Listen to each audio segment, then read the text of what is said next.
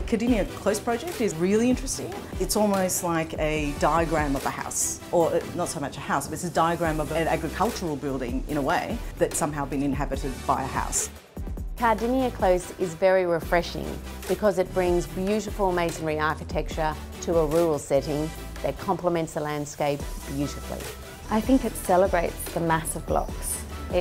The design intent of the project is about this series of parallel walls, and it makes them massive, which is kind of fantastic to see.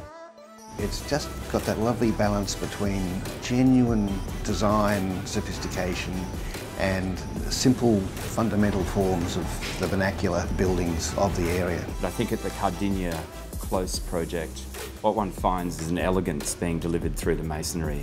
Architecture is a noisy and fractured profession. Kardinya Close has a calmness and simplicity about its resolution which belies the youth of its entrant.